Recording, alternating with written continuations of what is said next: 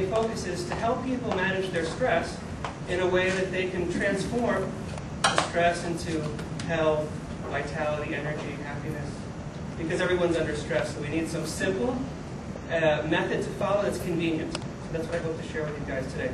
The experiment began here about 2 months ago, Mrs. Kunzel was probably telling you, doing some very small breathing exercises with the kids in her class to prepare them for FCAT. How detailed a story did you give? I just started talking about how they started breathing in and then how much. We may do some things that are different because I've incorporated over these 15 years Chinese medicine as the base, but techniques from my study of yoga, Aikido, which is about building effective and harmonious partnerships, which is a source of stress for a lot of us, our partnerships and relationships.